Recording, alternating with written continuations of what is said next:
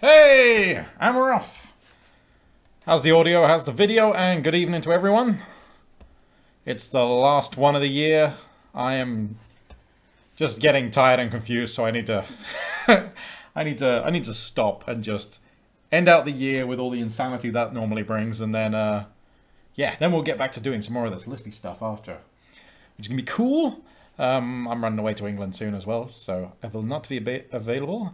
So good evening to Borodas, Pom de Pimp, Sebert, and Shamira, and anyone else who's lurking and the Twitch chat has yet to alert me of. Audio videos, okay, thank you, sir. Right, so let's start with some stuff. Things that are moving, so we have something to look at. Yeah, so this evening I wanted to do some stuff with deferred rendering, because getting started with that is actually very simple. It's a fancy word for a very simple thing, but then we'll look into some of this kind of stuff that we can do with deferred rendering. Hey Seb, well, the first thing is going to be to defer the shading of the objects, and then we're going to actually we're going to see how it allows us to do many lights. Hopefully, we might get around to that this evening. So this is the many particle simulation we had from last time, or 2 episodes ago. We've got one object here, which is a gravity well, and all these guys are kind of chasing it with some fudge factors which are knocking them around. The little guy here is emitting light with a certain fall off, and so everything's just zipping around. We're going to want a lot of lights in this scene. So let's look what we have at what we have to begin with. We will work out from there. So, the important bit, I suppose, well, this is our rendering pipeline so far. We've got a fragment stager called some vert stage, and a vertex stager. Really? None of the words? We're just going to add letters to some and remove them for others? Let's swap them around. Okay, some vert stage, some fragment stage. There's these 2 GPU functions. And we're using instancing and a load of stuff here to do all of this. So each one of these is going to go through this pipeline. Each of the vertices are going to go through here. Each of the fragments through here. We are doing some basic transforms. We're only doing kind of general diffuse shading. We've got a little ambient, a little bit of diffuse. Each of these has a texture, even though it's a very boring texture. So it just looks like solid colors. That ball in the middle you can barely see also has a texture. We transform some of these positions into clip space, and that's the first return value, so effectively GL position to those who are used to GL stuff. And then the rest of the values are passed on to the next stage, in this case the fragment stage, and they become our frag position, frag normal in world space. And wow, that's looking really choppy on the video there. Yeah, maybe it's just OBS, we'll see. And UV coordinates for texturing. And then all we do is we pull out the color from the texture, and we do some fudging around to calculate diffuse. So we calculate a diffuse strength, and then we fuck around with a very fake attenuation. So light falls off relative to the inverse of the distance squared. So we have a distance here, the difference between the light and the fragment position in world space.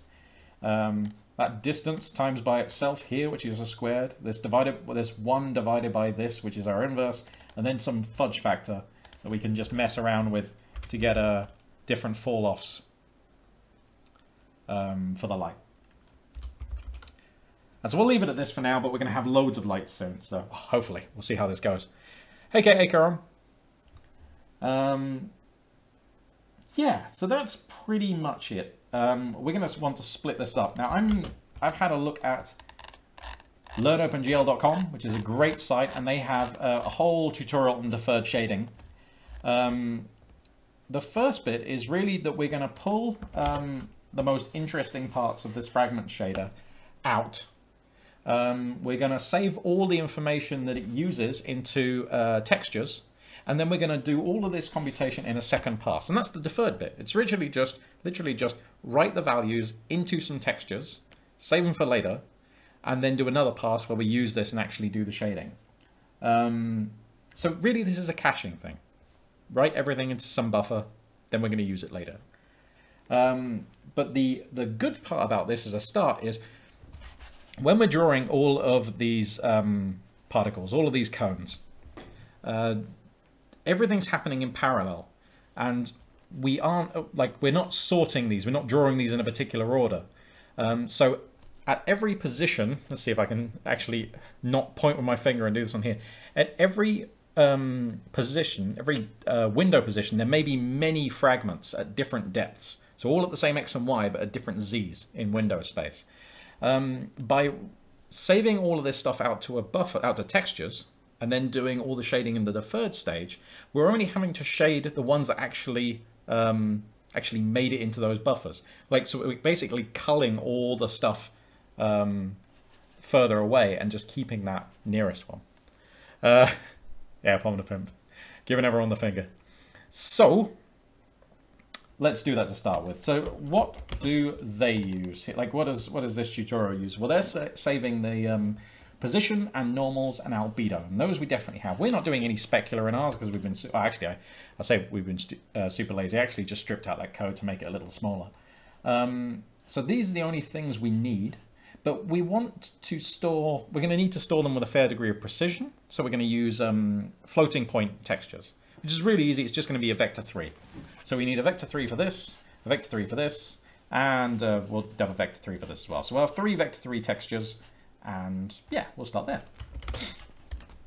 So let's make some of those. So let's just start hacking away and see where it goes. So deferred, normal. So this is all going to be going into a, like, if we're going to render out one pipeline into textures, we're going to be using an FBO. So we'll do it first. Yeah, we'll call it first pass FBO, and we'll make this soon. So we'll just say it's nil for now. We're going to need a position text, and we're going to need a normal text, so norm text, and we're going to want an albedo text. That'll do. Oh, we can just write that out in full. Really doesn't need to be shorthand. We're fine with this. Okay, so now we want to defund make defer FBO. Man, I am so tired. When I left work today, I've just been yawning the whole way. So I've got my coffee on hand, and I'm trying to keep it together. But as I can already hear from my own voice, I'm losing it. This is definitely the end of the year. Right. So make a deferred FBO. Let's set the position texture to be some texture with no initial contents. Dimensions which match. Let's look at our viewport dimensions for the current viewport. Okay, so that's what we've got over there, over here at the moment. I think, if I remember correctly, in make texture, whoops, not that. If I look at the documentation, I thought the no, the size isn't going to be taken from the viewport. That will be done if, yeah, no, that's okay. I was working out if it would take the dimensions automatically from the viewport, but that's FBOs. So I'm not going to worry about that for now. Let's do dimensions are going to be just, okay, viewport dimensions. We've already got them. Dim. And element type is going to be a vec3. Now we're using full 34-bit floating point vectors in this. We could just use 16-bit ones. But yeah, we could use half floats, but it really doesn't matter. Diablo SGB, Bagus, you consider yourself a Lisp wizard yet? No.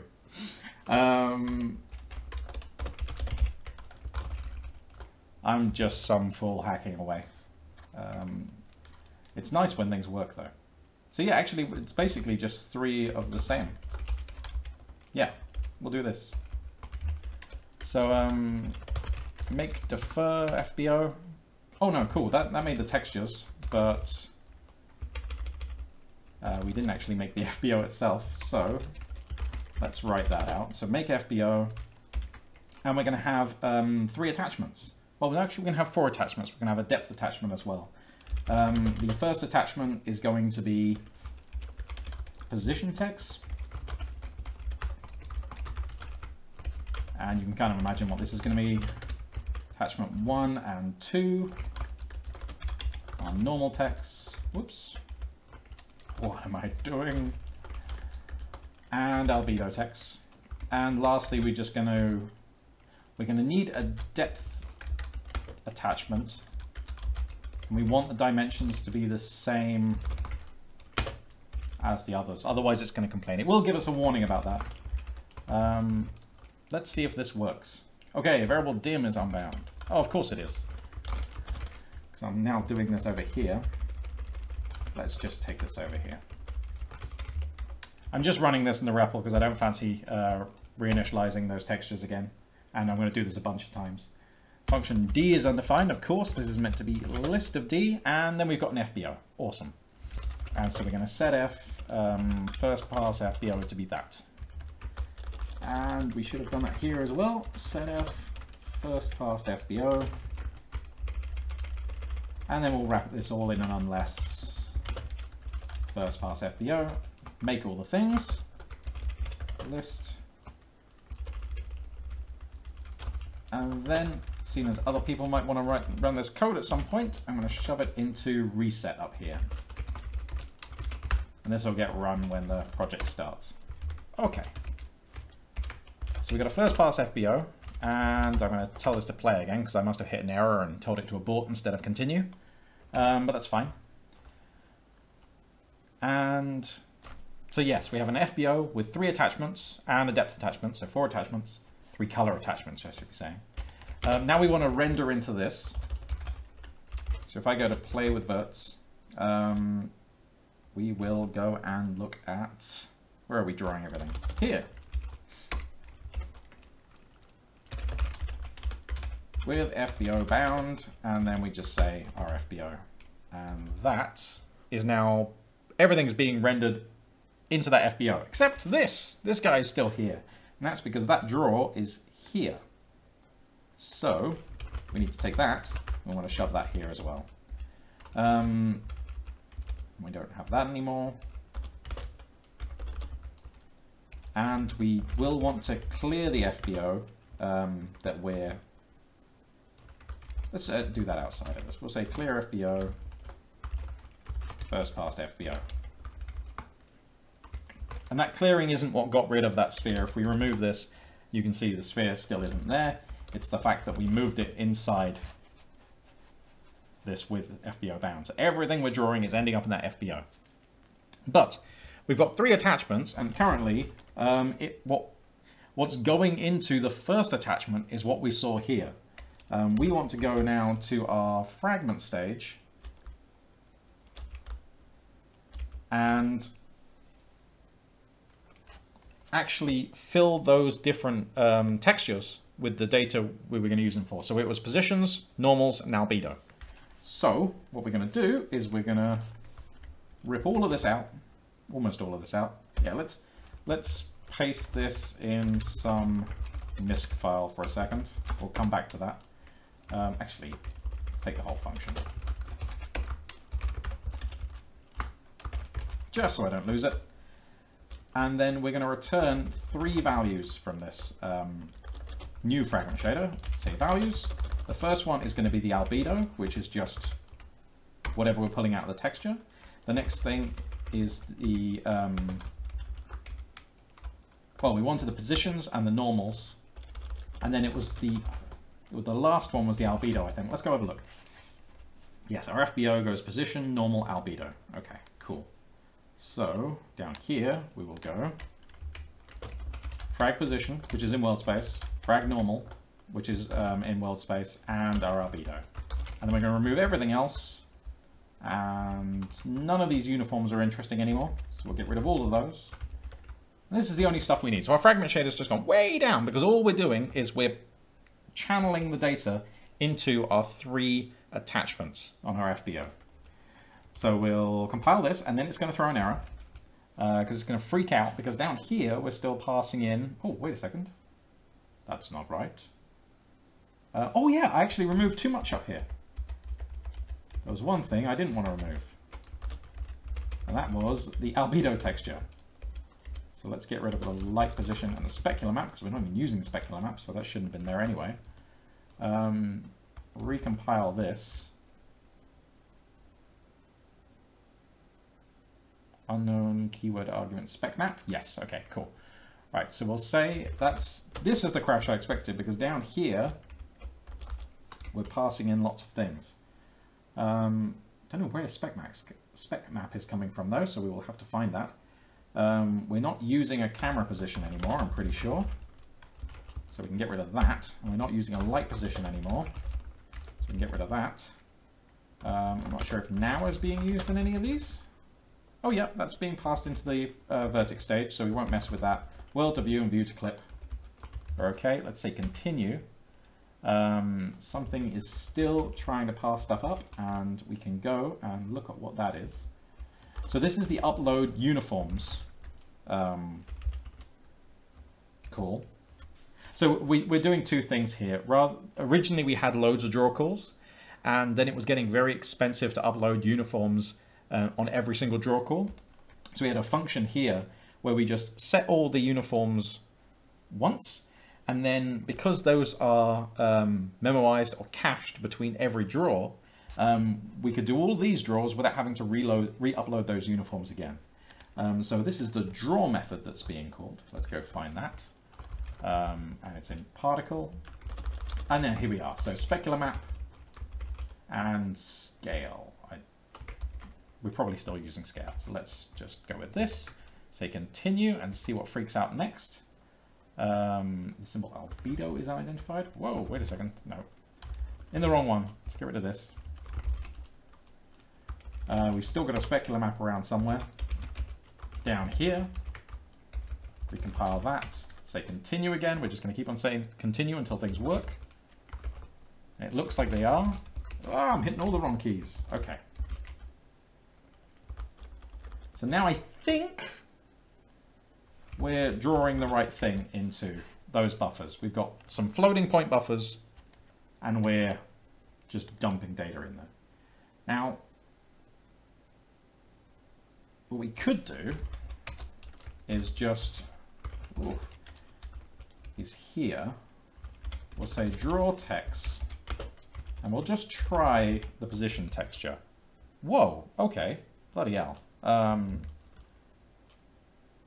Yes, this thing's giving me a shit ton of warnings that I haven't implemented freeing samplers yet, and it's creating a sampler in every single call, so I'll probably stop that. But what we're seeing here are positions in world space as colors, and they're block colors because color can only be between 0 and 1, so they're getting clamped, but this is values in world space with some nasty wrapping on the edge, so we'll have to do something about that.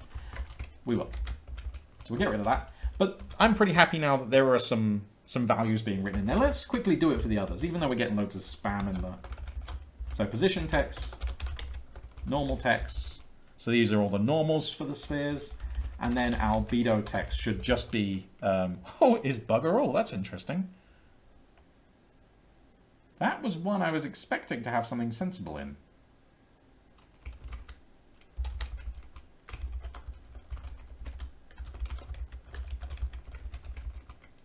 Yep. Okay. Well, we'll come back to that. We'll find out what it is soon. What's in render then? Okay, so we grab the albedo texture. Have I just stopped passing that up somewhere? Let's check the diff and see what I've done. So bam, albedo. Something should have been passing it up. Sampler of thing. Yeah, they're still there. I haven't removed them, so I don't know what I've done yet, but it'll become clear in time. Oh, goodness sake.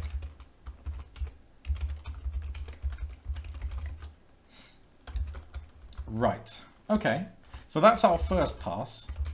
So now we have deferred the actual drawing. There's no proper rendering, visible rendering going on here. We've deferred that till the next stage. So now we've got to create a new pipeline. And this will be our second pass. And it is going to, we're not going to worry about having a vertex stage, because what we're going to do is we're going to draw a full screen quad, and we're going to use the data from our textures to fill in. So yeah, we'll do that in a second. I need to look at chat because I've basically been monologuing for a while. I need to drink some of this coffee because otherwise I'm not going to make it through the 2 hours. Let us see what is happening.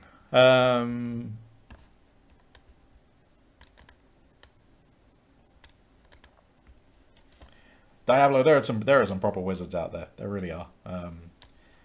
There's just some absolutely amazing projects. And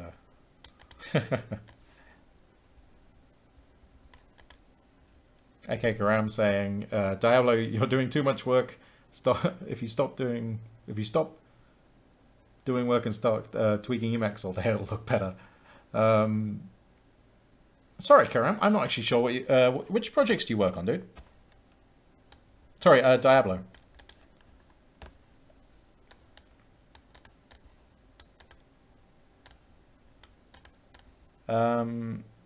The highlighting of the expression being evaluated is just slime. That's what happens automatically when you do Control-C on any form. It's going to flash.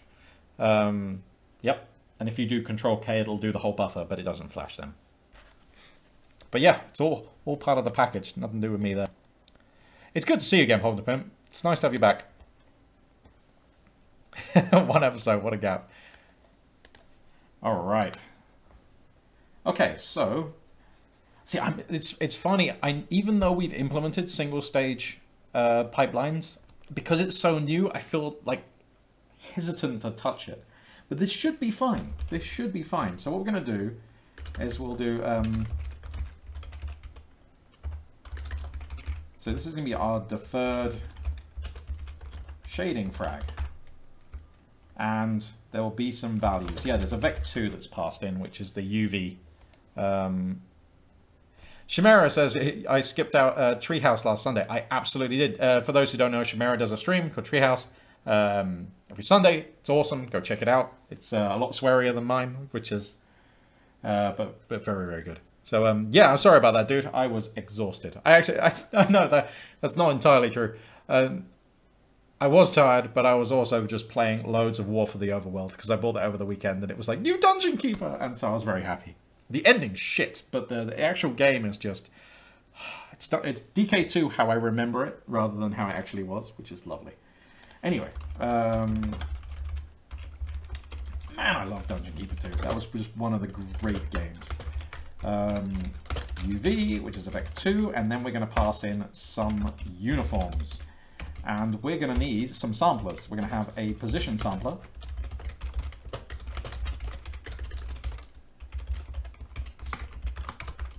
A normal sampler. And an albedo sampler. Will I regret these long names? Maybe. And then it's going to complain that nothing is going on inside this. Oh yeah, I'm actually writing uniforms instead of uniform. Thank you. Error checking, and we'll just return red for now. That compiles. Then this should compile. And then, back in our main loop, we're going to dispatch this. So we're going to go map G. Oh, we're going to need one more thing as well. We're going to be mapping over the second pass using a buffer stream, an empty buffer stream. So, and the reason we have this is just to give us, effectively it gets turned into a single point, which is then expanded to a quad by magic in the back end. But all you have to do is create an empty buffer stream and it's fine. So we will go and do that. Let's go and define a variable for it. I'm aware I'm moving kind of quickly in this one. I'm not really doing a great job at explaining things, but I'd kind of, sorry about that. I want to see how much ground we can cover in this one, and we can always go into detail another time. It would be a nice one if we can round off the year with this. That'd be quite good fun. So, what are we going to do? We're going to make a buffer stream with no GPU arrays. And I've got to remember to set the primitive to points. What I think I might do actually is, see, the default primitive is triangles at the moment, but what I'll do is I'll make it so if you pass in nil, then it'll make it into a points stream. I think that makes sense. I'll have to monkey around so that the signature isn't confusing, but yeah. It says this. Now we should be able to compile this. It's freaking out. Okay. The buffer stream passed to second pass contains points. However, I was expecting triangles. What do you mean you're expecting triangles? You shouldn't be expecting triangles. You're a single stage pipeline. You can either change the type of the primitives. Oh yeah. Do I need to? Oh, right. Okay. Yeah. Huh. Maybe that's something I should do as well, actually, is I've got to go and tell this thing that it's meant to be taking points. And then if I say continue, then we've got red. Cool. So, yeah, that actually needs a bit of work. Make sure that this is working. Good. Cool. So we are live, and this is going to be our second pass. So everything's getting written into buffers, and now we're here. Now it's time to go and bring back a lot of the stuff we were doing here. So how we will do this is yet to be known. Let's just take all of this. I've got to actually remember the, what is it? Alt equals, no, Alt Q? Yeah, it goes and reformats the indentation and all this kind of stuff. I've got to remember that because that's way easier than selecting the whole thing and hitting tab, which I've been doing for years now, so I'm gonna have to get that out of muscle memory. Right, so we're drawing a quad, we're looking up into those textures we've saved. So this actually stays the same. Fragpos that we were using before is going to just be taken from the POS sampler. This is from the albedo sampler. And the frag norm is from the normal sampler. Whoop, like that. And then, oh, it's not frag norm, it's frag normal. And it was frag POS though. And then that might be it. Now we need a couple of other things. We're going to need a light position. Basically the stuff we ripped out. Light position and camera position. We're not using the specular map anywhere, so we don't need to add that back. So for now, we need to re-add this. And then we get rid of the blue and recompile. It's going to freak out. Okay, why? There are no applicable methods for GLSL function minus when called with a vec3 and a vec4 in minus fragpos from lightpos. And that will be because, yes, our fragment position and normal before were vector 3s. So let's just turn them, let's swizzle them back into vector 3s.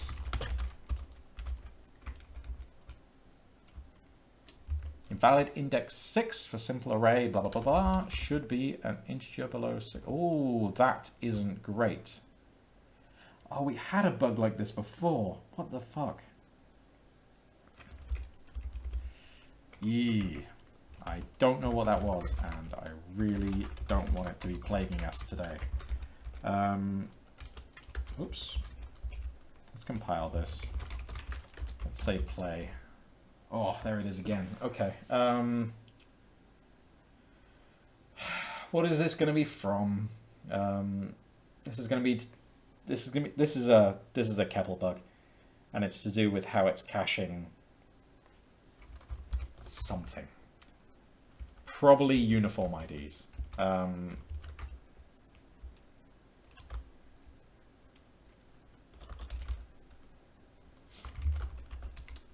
Nope. Oh, I really don't want to have to restart this. Don't make me do it.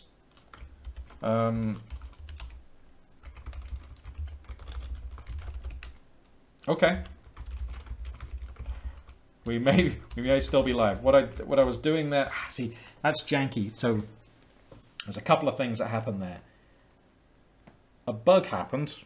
That's the first problem. But the second problem was that in the version of Keppel that I'm currently using, which is master, so which isn't the stuff that's going to go in the next quick list release, but is soon. So I've got to find this bug. In the current master, it won't recompile the pipeline unless there have been changes in the source code of one of the functions that are involved in that pipeline. So it was to avoid over recompilation and slow builds, basically. And that worked, but it also means that, see, that shouldn't, if when you run it, you hit an error on upload, on the actual initialization, it should not like cache. There's a dirty flag basically that it's setting that it shouldn't. Yeah, something's getting set that it shouldn't be. Internal state bugs. I need to fix it. I will have to write up an issue report for that later because I can't get it around my head right now. So anyway, apparently this is doing things, and the reason we're not seeing anything yet is we're not passing in these. So let's lose the REPL for a second. We've got mapg here. We're going to need samplers for these, excuse me, because we've currently only got textures. It's very simple to do, and we'll do that in a second, but we also have lightpos, which I think is just lightpos. Yep. And we have, that's changing all the time probably, and we have camerapos.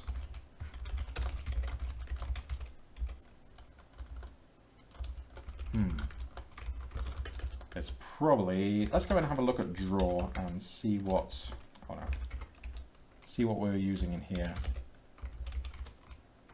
Oh yes, I deleted that code, didn't I? Smart Chris. Right, let's go down here and see what it was.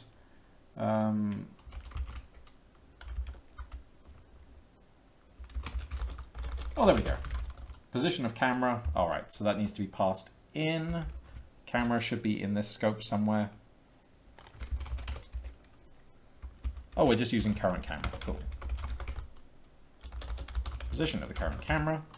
And the light position was position of the ball. Okay, cool. So we will do this. And at least that bit is working. Just to make sure everything is still running. It's kind of disconcerting when you don't see anything for a while. So I'm just going to do that to make sure everything's still alive. It's back there. Something's happening. There is tons of work going on right now, but we just get seeing none of it. Okay, so last bit is that we need samplers for all of these. So def position sampler, and of course you would not normally have these as global variables, but it's handy for us when we're just messing around like this. And go to render. Oh, we can do it in here actually, can't we? Setf position sampler to be sample, and how are we going to sample things? We are going to sample the position texture with, well, we could just leave it like this, but I'm going to specify the wrapping as well, which is going to be clamp to edge probably. Yep.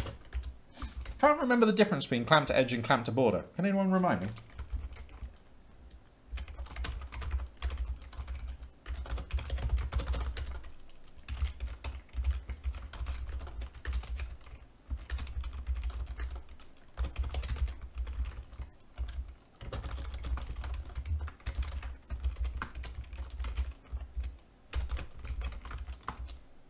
Done. Cool. Now we have some samplers. So if we go and look at position sampler and normal sampler, and yeah, it's just samplers. It's just the things that are going to sample from these textures we already had. So all is well there. Now, if we go back, maybe we can get back to where we were a little while ago by calling. I can't remember the names of things. Whoops. Yeah, here. Pos sampler. Which is going to be position, SAM. See, I keep abbreviating things inconsistently, but whatever. Normal sampler. Normal SAM. And albedo.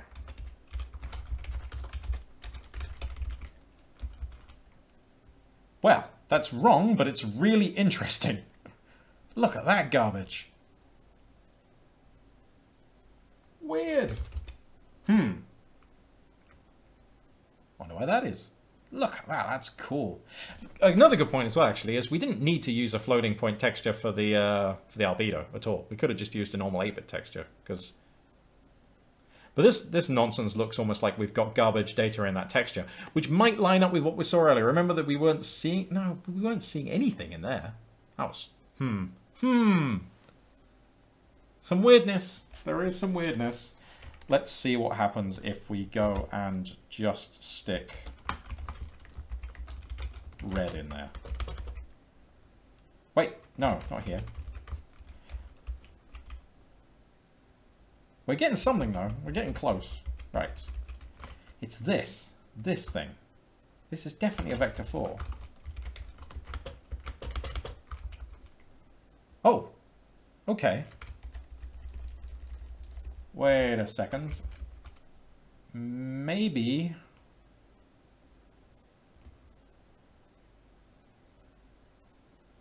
Oh, wait. Now it's fine? Ah. Okay. I don't know what that was, and I don't like it. Maybe I hadn't recompiled this in a while? Recompiled it when I was making the changes? Not sure. But anyway, that's what I was hoping to see, is the original scene we had. So what's happened is we've saved into 3 different buffers. We've saved the positions, we've saved the normals, and we've saved the albedo. And then on the next pass, we've just drawn a full screen quad, wherever we are, down here. And then we've unpacked those values from those buffers and used them just like we were using them before. And that gives us, yeah, that gives us what we had, which is awesome, except for the fact that now it's deferred. So we're doing already work on, we're running this fragment shader on less fragments because we're only rendering 2 triangles on this second pass. So we're only dealing with 1 fragment for every position. And that's cool, but ultimately useless. We already had this, so we want to do something cool with it. And the way we do lights, if we just look at the light information here, we pass in a light position, and we've got a camera position. Now we're probably not going to use the camera position much. The main thing is the light position. And we have the fragment position in world space. Light position and frag position in world space. And we've also got a normal.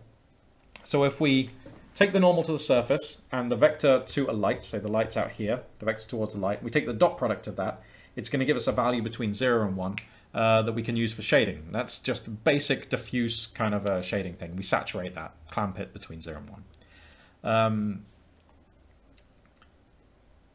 But we have to do this for every light. So you can see down here, where's... I should refactor the light stuff out into its own function, because it's hard to see what's going on here. Calc diffuse. So this is the diffuse color. And it needs diffuse and attenuation fudged. And a light color. Yes, we've got that. And then a direction to light, a vector to light. Yeah, this whole thing here. We'll just take that. We're going to move it up here. Doot. I'm going to wrap it all in a let. So let's go all the way down this list, just pushing everything into place. I love structured code editing. It's probably the thing I miss most in, well, no, there's a load of things I miss in other languages, but yeah. So this is our calculating our light. Oh, what isn't it like? Light pos is undefined. Yes. So we're going to need to pass in light pos, which is a vector 3. Let's just copy this. Come on now. Light pos, and what was the other thing? There's going to be more. Oh yeah, there's frag pos. Vector 3. And let's swap those positions. Compile that. Vector light is undefined. Okay. Vec to light. Oh yes, of course, because we need to do let star rather than regular let. Compile that again. Frag normal is undefined. Yes, that's true. We do need to pass in the frag normal. We'll just get rid of that for now. Frag normal is a vec 3. And now that compiles. Cool. And so we're going to go down here, and instead of all this diffuse stuff, we're going to just do diffuse color is calc diffuse, passing in the frag pos, the frag normal, and the light pos. Let's just move these down like that. And all is well in the world and everything's still working. So that's good. And we can see here if we were to return some other color, that affects everything. Everything is still live and we're still working. Cool. Coffee. I said I was going to have coffee and I didn't. I think, gods, I needed that. Cool. So we have ambient color and diffuse color, and that's all that. So, but the thing is, as you can see here, this is a function of a light position. So we're going to need to run this for every single light, maybe in a loop. And that's not great. GLSL shaders in general don't like branches, don't like loops. It's not very friendly. It'd be cool if we can do this in another way, if we can restructure the problem in a way that's more friendly to the GPU. One of the things that's very interesting is we obviously in light have a fall off. We have this attenuation. It's how far the light travels. It's traveling quite far here at the moment. But you can see that this stuff is really brightly lit. And only things that are coming close. All of this is being lit by ambient light. If we take that off, actually, where is it? Where's that ambient light? Take this down to 0. You can see really what's being affected. That's going to look terrible on the stream. But there are some things here that are just about lit, and then stuff around here is well lit. And so that we have a distance, a maximum distance that the light is traveling in our simulation, right? And so that defines a sphere. So what if we were to render a load of spheres, which represent the lights, and only do the lighting inside those spheres? Maybe we'll have a thing. So that is roughly, I think, what we have to do. And this is called lighting volumes or something. It's in here. Basically, I haven't done this before, but I liked the idea. So basically, this is stuff we've done so far. We've packed some buffers. And then we've done the lighting calculation in a separate stage. This was their one. They had a 3D model loaded, so they were doing a bunch of those. And they had a bunch of lights, and they were talking about the same problem that I've just been talking about. But the goal is we want to get to something like this, where we've just got lights everywhere, hundreds and hundreds of lights, which would just be way too slow if we do this in a loop. And what they were saying was, this example above was kind of getting people in the right headspace. The appropriate approach to use light volumes is to render actual spheres scaled by the light volume radius. The center of these spheres are positioned at the light source position, and it is scaled by the light volume radius. The sphere exactly encompasses the light's visible volume. So that's like the attenuation. Like the light stops where the sphere stops. And then we use largely the same deferred fragment shader, like this stuff now, for rendering the sphere. And as the rendered sphere produces fragments, so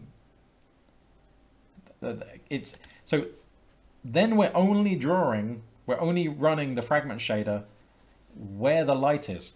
And so we're going to render all this stuff once into a load of buffers, then we're going to render a load of spheres, and do, like we're doing here with this light information stuff, this basic shading, for each of those spheres, but it'll only render the pixels that need to be affected by that light, because it's only going to render on that sphere. And then we're going to do that a bunch of times and composite all together, which happens just naturally. If we draw a bunch of times, everything's going to get additively blended into the same thing.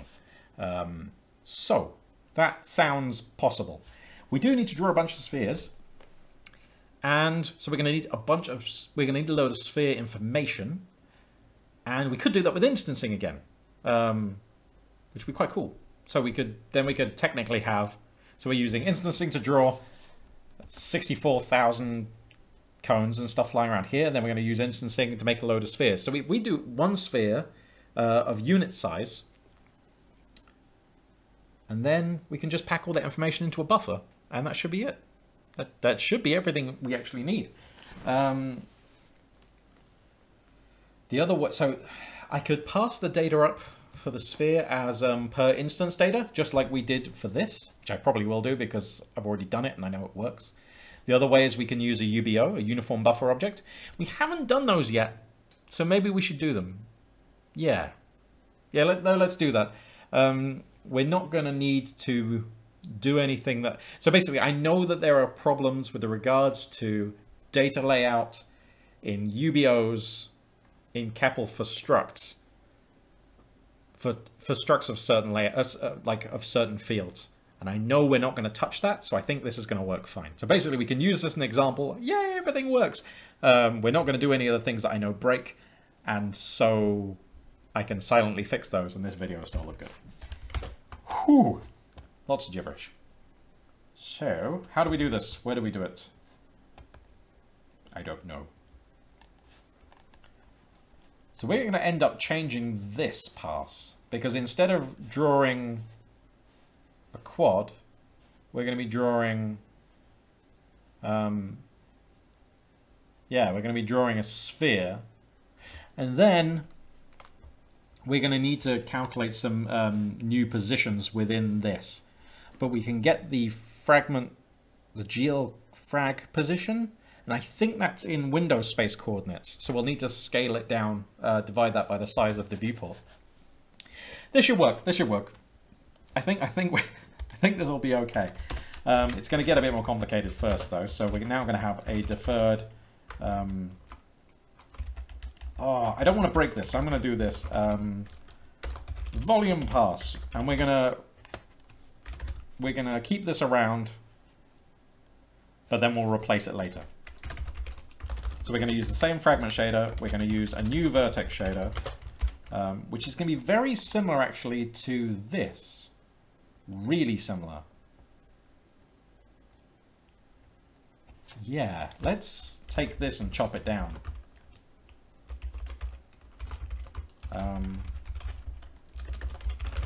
Light sphere vert. So we're going to be passing in some vertex data. And this is where we passed in our instance data before, but we want to use an UBO this time, so we're feeling brave. So how are we going to do that? We won't need a lot of these things. We won't need now. We won't need scale. We will need these three, I think. We're going to get the sphere into clip space, and then we're not going to pass any other values along, so we really don't need that. So basically the fragment shader is going to take nothing soon. Ooh, that's going to be interesting. So, right, for now, just for compatibility, we're going to have to pass some vector 2. The reason I'm worrying out loud right now is I'm trying to continue using this deferred shading frag shader, like this guy. But this takes a UV.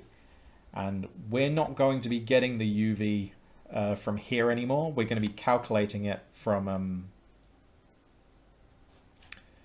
GL frag position. Let's look this up, because actually we can probably update this now.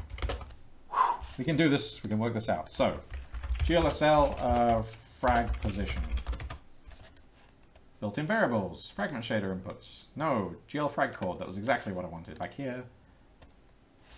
All right, this guy contains window relative coordinates of the current fragment. Nice. So, I'm going to need a couple of things. I'm going to need the window size. So in my terminology, in CEPL terminology, that's viewport size. That's going to be a vec2. Ah, we hit this bug again.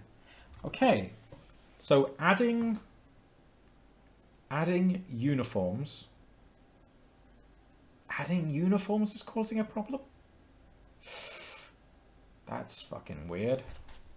1, 2, 3, 4, 5, 6. Valid index 8. So you've got some off by 1 thing there. That's very strange. Very strange. I think we're going to get this a couple more times yet. This is really annoying. We'll work it out, but it is... He's pissing me off.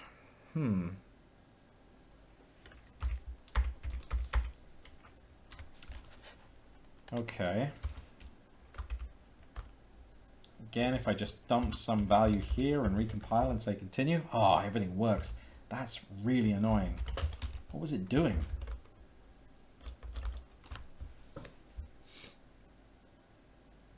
It's... No, I can't work it out. I'll need to...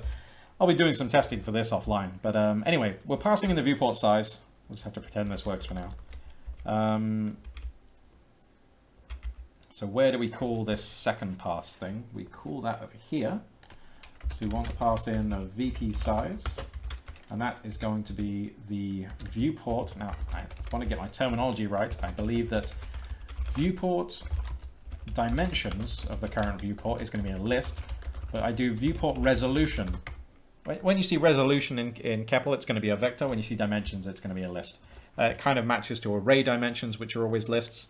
And yeah, screen resolution tends to, like, I don't know. I treated that as a vector. I needed something separate. So this will do. This will be what we use here. So that is now getting passed up.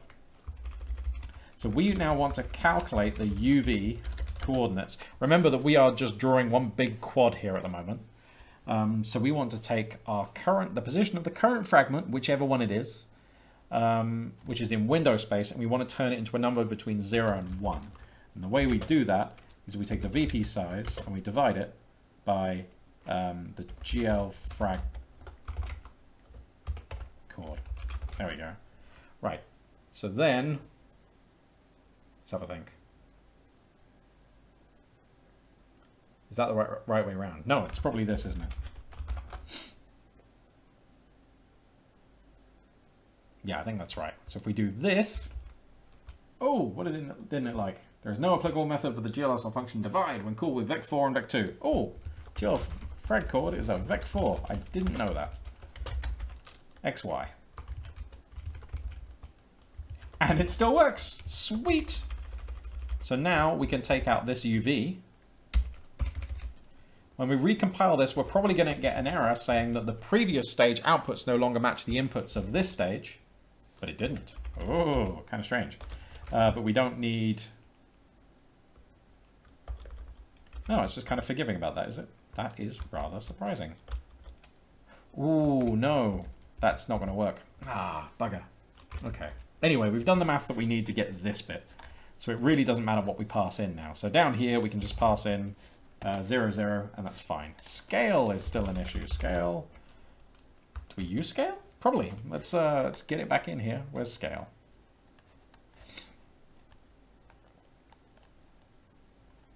Yeah, we passed in scale as a float. Okay.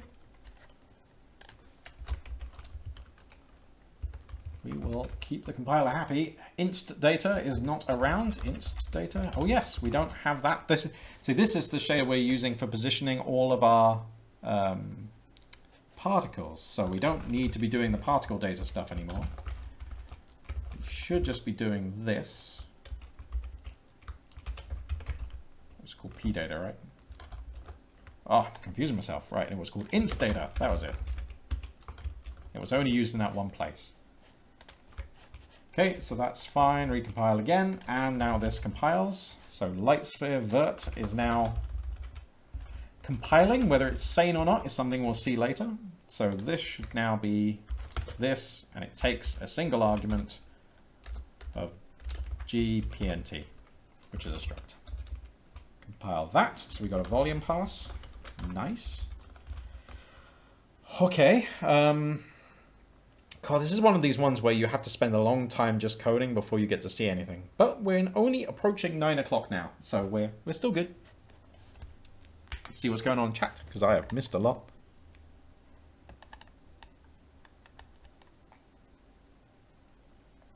Oh man, already I can tell it's not good. I just scrolled up and I saw XML and Java already. Like, whatever is going on in here is just a problem. Right. UFOs! Yes. Chimera's working on Android crap now. Dude, why are you doing Android stuff? Like, I'm stupid enough to do that, but what are you doing?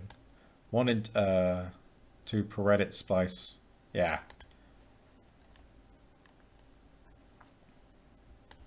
Oh, you're just doing general app dev. Oh, interesting. Darius said made a small app with Clojure, went pretty smooth. That's interesting. Is that actually running? Because Clojure is based on just standard JVM stuff, right? Rather than Dalvik. So how are you running it over there? Or is it Clojure script kind of thing?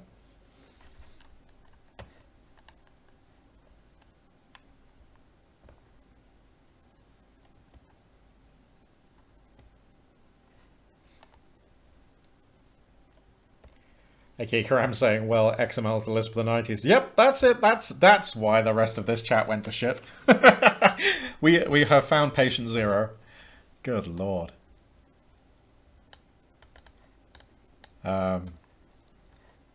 Yep, and then the discussion goes about as you would expect.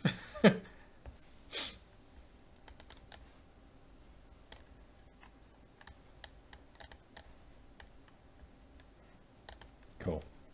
Yeah, and then we hit the bottom, back into sanity. And now Alkama's here. Yo, Alkama.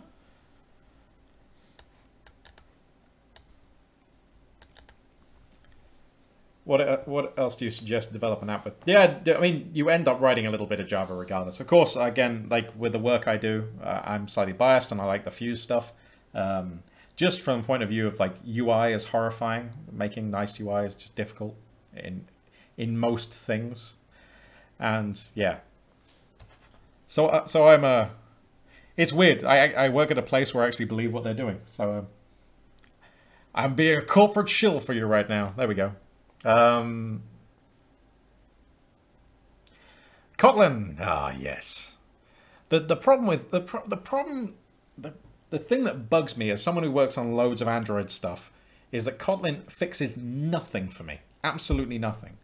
Because the problem with Android is the API. Almost all of the time, like 90% of the stuff I'm dealing with on Android that suck are down to the differences in the API between different versions, or just the API is a massive oops shitfest, or whatever the things are. It's just a nightmare world. Oh yeah, and the documentation's always out of date, and the things that they have documented are documented wrong. It just goes on and on and on, and oh, we implement the standard, but you implement it incorrectly, so that it actually doesn't behave properly anymore, and all this kind of stuff. Like, that's the problems with Android for me. And Kotlin fixes nothing. Like, changing... I mean, it's a better language, there's no doubt, but the language isn't the fundamental problem. Like, you can write boring Java and get by, but and say the stuff I do at work, I only jump over into Java for specific features. Like we have this foreign code thing. I won't rant about that for now, but it's cool. Yeah. Alkama's saying, yeah, it's plain sugar, so I agree, and there are like 10 ways to do the same stuff incorrectly. Yeah, totally, man. Sorry, I wasn't meaning to lecture. I will school you, boy. But it's no, it's just pain seeping out of me. I have similar, different flavored horror stories for iOS. Those people just, ugh. Anyway, we're in this plan now, Chris. It's all okay. It's all okay. Everything's parens. So. What kind of mess were we making here? We updated the UV stuff. We need to draw a sphere. That's basically it. We need to draw a sphere, and then we need to only render inside that sphere. And that's going to be cool. And we're going to put the sphere around wherever this light is. We're going to put it at this position, and we're going to scale it so it is the size of the light. So what we're going to need to do, we're going to need to do a couple of things here.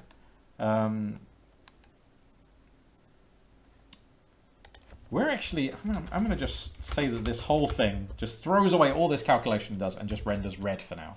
And we'll get to why in a minute. We're going to need a sphere. We need a mesh to draw for our sphere. So let's go put that somewhere.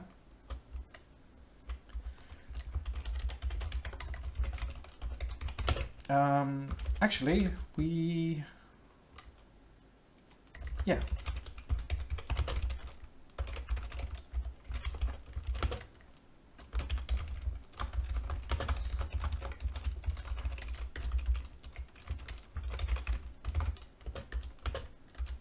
Sphere radius 1 is that. Sphere data is just going to be that thing. So we're going to take this and put it in play with verts. Not explaining things right now. Oh well. So, yeah, there's some helper methods that are already in this project from way back that will go and call one of our other libraries and get the data, get some GPU arrays containing data for a sphere with a given radius.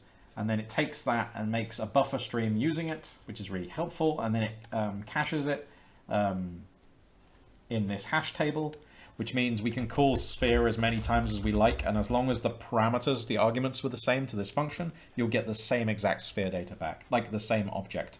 They will be EQ, which means they are pointer equal.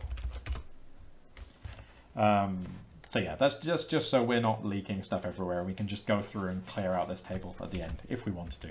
We never have yet, but that is the theory. Cool, so we've got some sphere data. So we are going to run this volume pass. We'll just try and get it drawing for now. So let's do mapg volume pass, passing in our sphere data. And then we need to provide all of the correct arguments. So what do our different things need? Our vertex stage. Oh, we made a new vertex stage, didn't we? Scale, all this kind of stuff. Scale, model to world, world to view, view to clip. There are some things around that will provide that. I'm going to do a quick... shall I do a bit of refactoring now and just fuck with things? Yes, and maybe no. Yeah. This is an optimization we simply don't need anymore. I should have removed it before this stream started, so sorry about that. Whoa. Right, this. Yes. We'll have to come back to that in a minute. Oh, I see, yeah. Okay. That's maybe why I didn't do it. Okay. So now draw is going to need to take a camera. So let's go and inspect draw. What we're going to do is, okay, so once you've defined a generic function in Lisp, you can't have generic function implementations with different argument lengths. So if we start changing the argument length here, it's going to freak out and say, hey, they don't match. So what we're going to do is just quickly undefine this function. And it's here. It's a function. Bam. We're just going to unbind it. Now that's done, we can go and redefine this. So we're also going to pass in a camera. And camera is probably a type as well, right? Yeah. So we will then pass in camera of type camera. Compile that. Now everything's happy. We're going to look at all the other places that draw is called from, which is here.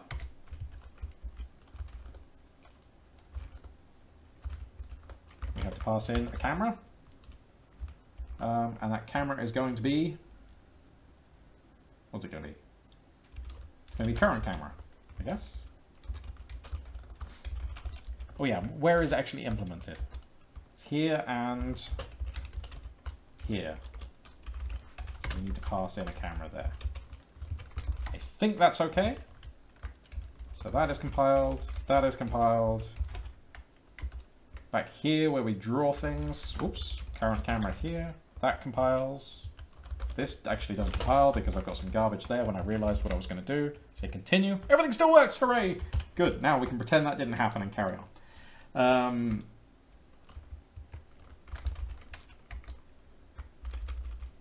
We want a lot of this stuff. We want scale, world, view, view to clip, and all that kind of thing.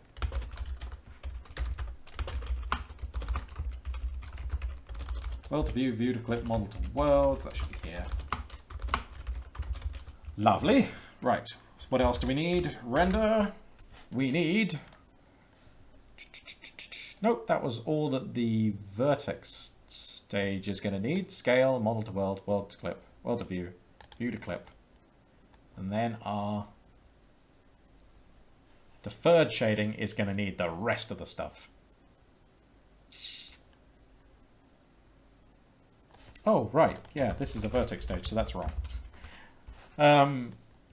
Oh, this is going to be rather confusing. If I just make this return red right now, what's it going to look like? Oh yeah, because it's one big quad, so that's not going to work. Man, I'm just trying to make it obvious when we draw this sphere what's actually happening. Oh well. I don't know what's going to happen.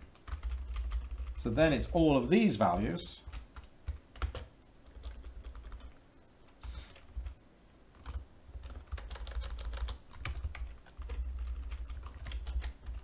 For the frag. For the vert. There's no duplication there. Cool. So I do that. What happens? This variable thing is not bound. Oh, true. Yeah, we don't. We don't need that. And camera is the current camera, and thing. Yes. Get model. Oh, right. Okay. So we need to calculate the model to world space for our sphere, for our light.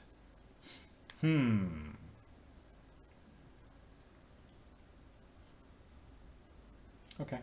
Well, we'll just take this and we'll roll with it. Well, it's going to have no rotation, so we don't need this bit, which means we don't need the matrix multiply, which means we just need a translation, and this just needs a position. So this is going to be some light position. We'll put it 0, 0, 0 for now. And oh, we're just hacking everything. See what happens. Hack the planet. Okay, yes. Oh man, I thought I was going to be able to do this in stages, but it's not happening. So I'm just going to have to kill this. I'm going to commit this quickly, even though it's a mess.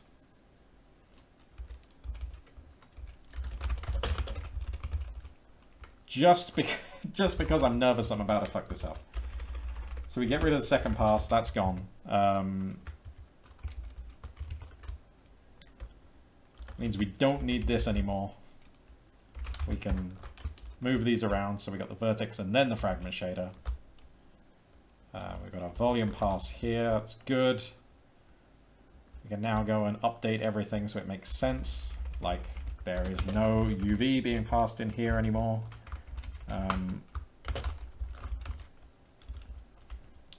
There's no UV being passed out of here, so we don't need the values, it's just returning one thing. Sorry, I was really hoping I could do this in stages and we can see, oh, here's the volume of the sphere and all this kind of stuff, but that's not happening. So, yeah, it is what it is. Oh yeah, and we've still got everything set up as points. We're not in points anymore. Right. There appears to be a unit sphere down there. What I'm going to do is I'm going to make it red. It is not red. What has happened? Oh yeah, this is still using the wrong deferred fragment shader, that's why. There we go. Now it's red. It's just red. So if we take away this, it'll probably start flickering for reasons. And now we're just going to make it red. And now we need to, like, this needs to have some size. And we will be filling this in soon. Like, let's get, we'll use scale. We've got scale already. That's perfect. Okay, so we can make it size 10.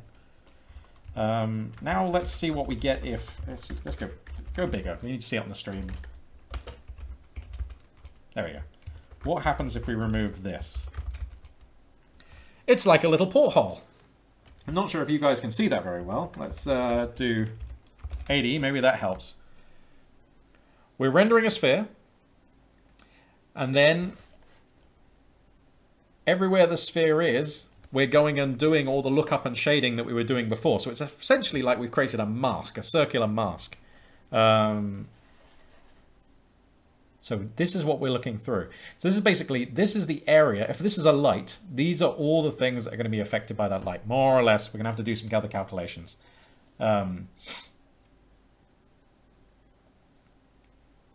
Yes, because right now, there's some things that aren't right here. Ooh, that's a good point, actually. Because we can see really far away in here. Have I misunderstood the tutorial? Because we only want to be illuminating the things that are within a certain depth, right? Huh. This can't be right. I think I fucked this up. Oh no. 9, and I didn't understand the premise.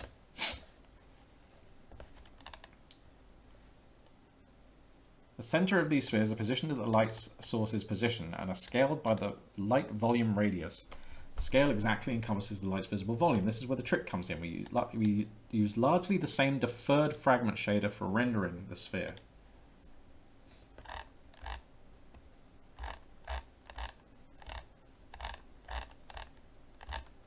Let's have a look at their deferred.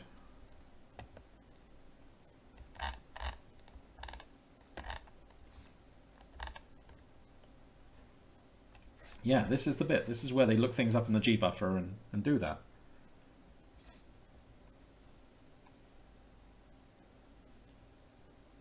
Oh, wait though, no, this will be okay. Right, so what, the reason it's kind of weird right now is the light is down, actually, the light we have is down here. So it's illuminating things that are far away. Whereas if this was, yeah, I think this is going to be okay. I just need to position it and scale it based on the attenuation. That's, it's a weird one. Oh, I think someone on the door. 1 second. I will be back in just a tick.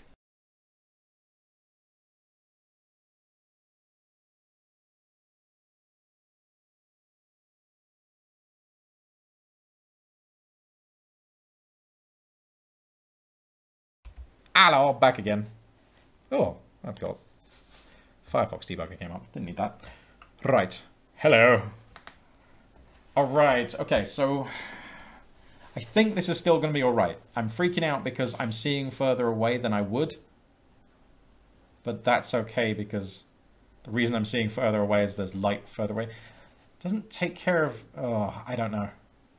We're still going to have a final pass where we actually do all the ambient lighting as well. So I guess really this should be set to ambient like that.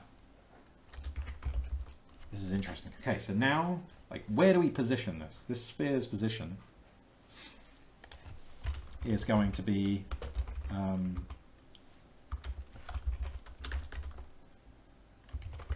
the position of the ball. The ball is our current light source, so position of ball is a vector 3. Okay, so let's take that and add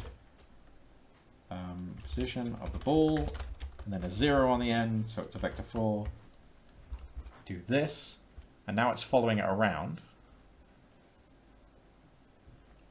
And so what we're effectively saying is we only want to do the shading calculation, like these are the only particles we want to even try computing the lighting for, because this is as far as the light will get.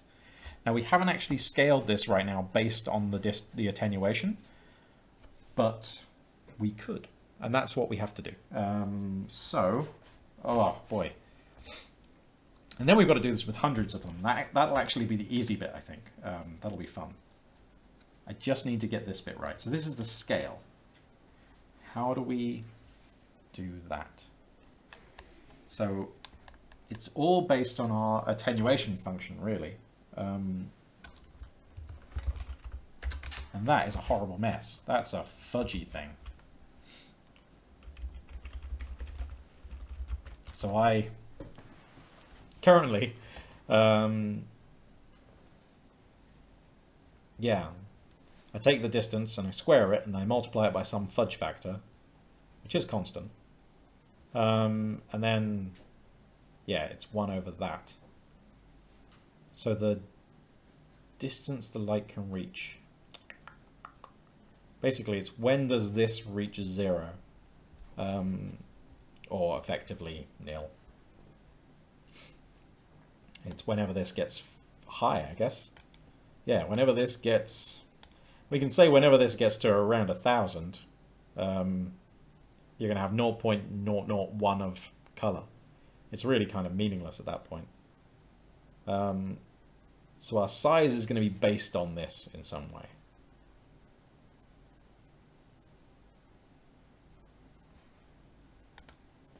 Okay. So, our fudge is 0.1. So for this to be 1,000, we're saying the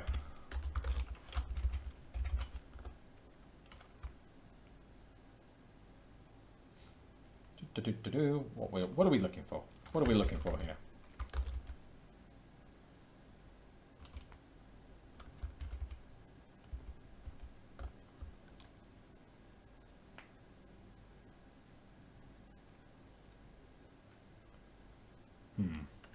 No, I think I've got that wrong. Oops, wrong type.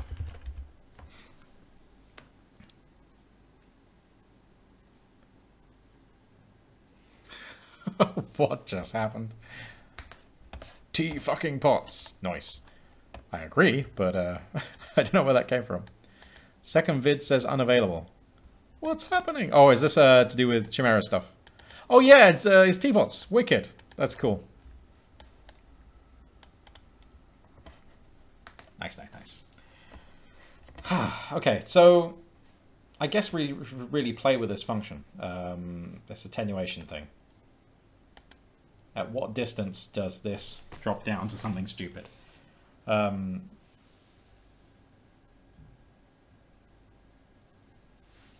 let's just play with some values. That's the easiest way to do this. And it would be even easier if we were able to call GPU functions, which we are. So, attenuation fudged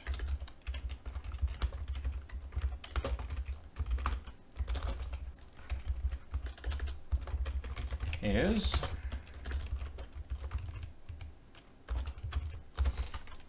something like this.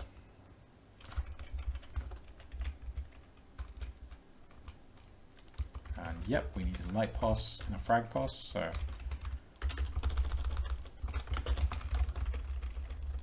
roughly this. Okay, that compiles. Let's go and use that in here.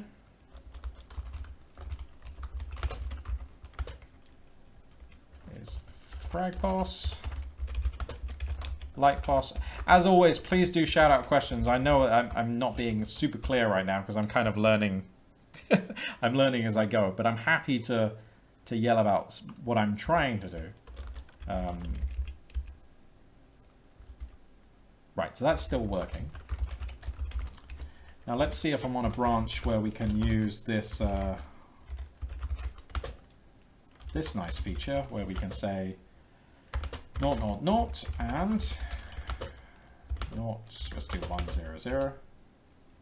Oh, we're not on a branch where we can call GPU functions. No. Why? Why did I not go onto that branch today? God damn it. Fine. So we're going to have to refactor this into a regular Lisp function and just test it from our side. So defun test is going to take two things. It's going to take this and this and some fudge, and we're going to be doing a v3 length, and this is going to be, actually,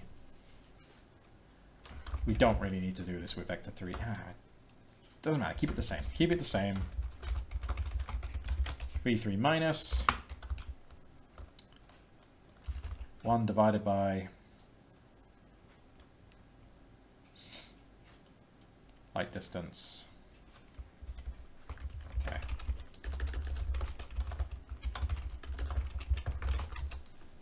Okay, so at that point it's very high.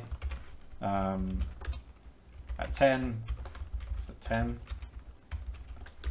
20, it's 2.5, at 50, 0.4, at 100, we're down at 0.1, yeah, that makes sense. So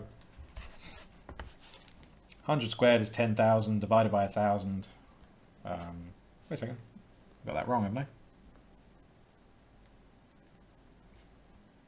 Oh yeah, 100 squared, 10,000. That takes it down to 10, 1 over 10, 0.1. Yes, right. So yeah, so around 1,000, we're getting down to be fairly small and maybe inconsequential at that point as far as what is visible color-wise. So anything that's less than, really? But that's light distance is 1,000 before it stops having an effect? Yeesh, that is a long way. Because, I mean, this is 80, so we're not going to be minimizing the number of particles if, like, this is 100. So, well, I mean, I suppose the first thing is that my light does travel a very long way at the moment. So if I go and fuck around with my attenuation, let's just bring this in a bit. If I make this smaller, oh no, not that. If I bring that down to there. And the reason I'm going to do this is because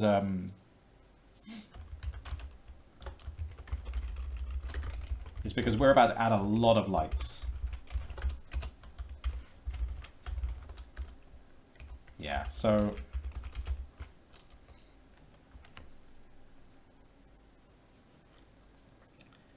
how are we going to do this? How are we going to do it?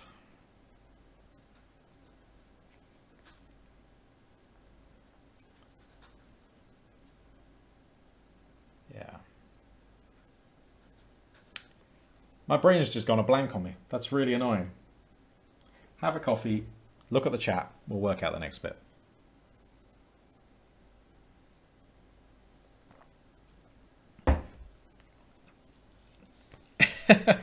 What's going on? Ah, good grief.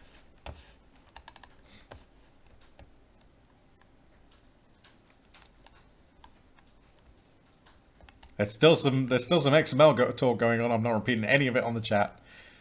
We let these things die.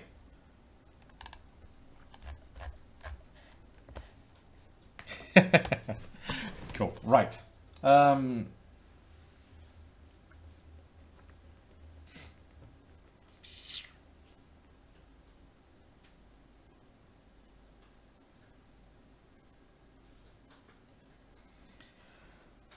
This bit my brain's gone blank on, and I don't know why. So I'm actually just going to continue on. We've got a rough idea of the attenuation and the size and all that kind of stuff. So what we need actually is lots of... I really do want to get this right. 1 second. So what I actually want to do is set the attenuation by the size. So we want to set things so that that works out. It's just the inverse of this. Why am my brain fucking up on this so much? Okay,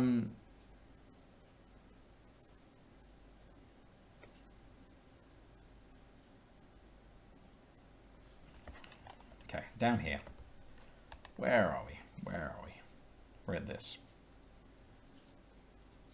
Cool.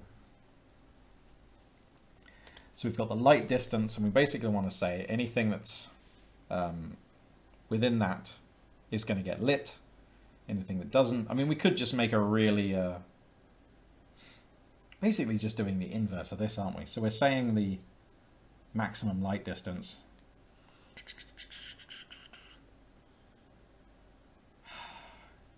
It's annoying me.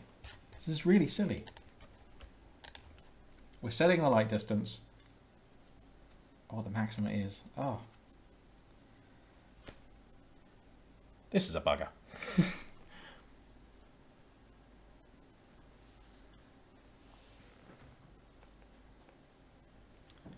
Chimera is linking various Lisps at the moment. Yeah, that mal one, isn't that for, wasn't that a Lisp for that, oh, what's it called? Tempelos or something like this.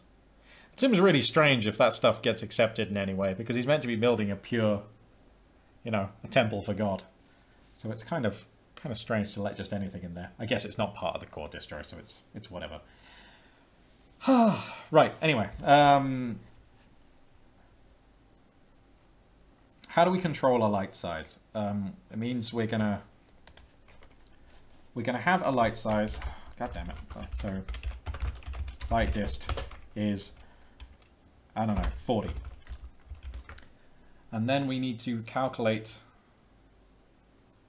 the attenuation based on that being the far stuff.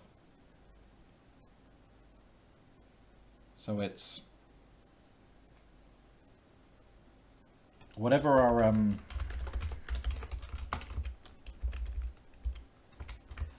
just this time, I'm going to look back on it after this stream and just know exactly what to do, and I'll be shouting at myself, which is really annoying, and I know this is trivial. But it is what it is. Okay, so we've got a light distance, and we've got a maximum distance. We want to say that if you're outside of that, it's 0, so we want to tend down to 0 at that point.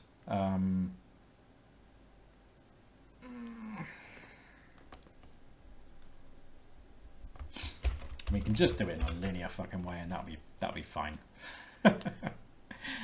Oh dear. So we can just do max dist minus light dist, and we saturate. That's going to give us a number between 0 and, so the further away. Let's get that right. Let's just make sure I got that right. So we take the maximum distance,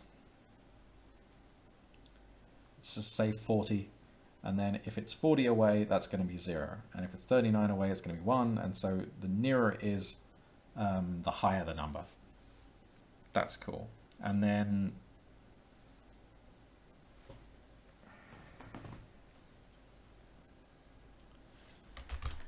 and so yeah, if that was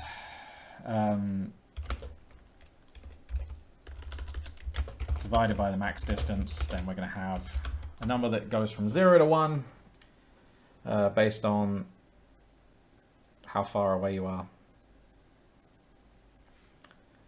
This is really getting on my nerves. But whatever. Let's just do this for now.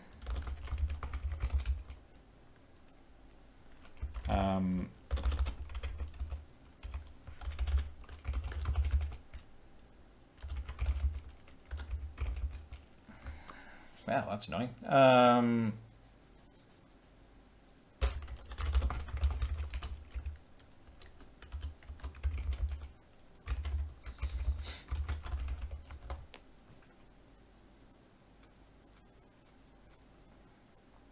What have I done? What have I done? So yeah, if you're 40 away, it'll be 0 divided by 40, which is still 0, and 1 minus, oh wait, yeah, no, yeah, that's right, then it'll be 1, so no, that can't be right then. Oh, if anyone in the chat could help me out right now, it'd be super beneficial. We want to go from, we want it to be 1 at distance 0, and we want it to be 0 far away. Oh, we've done this 1,000 times, man.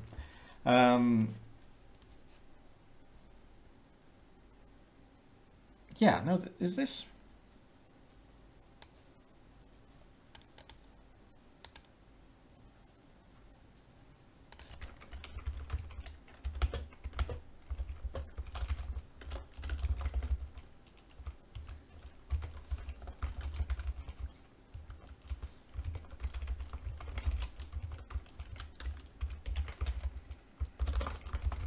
So I'm actually confusing myself now, just so bad. If it's 0, 1, 0,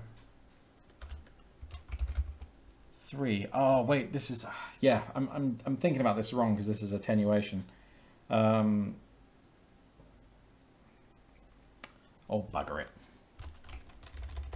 We don't have enough time. We've only got half an hour left for me to be screwing this up so bad.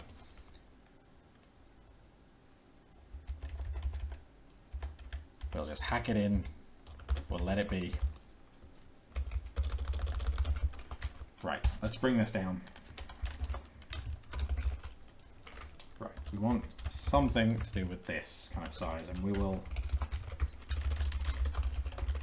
will hack it so it works. Okay, so what I actually wanted to do was make a shit ton of spheres, and they're going to be our different lights.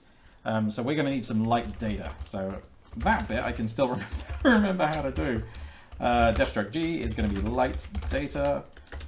We are going to have, we're not going to worry about putting a color. We're going to put up a position, and we would normally take the size from the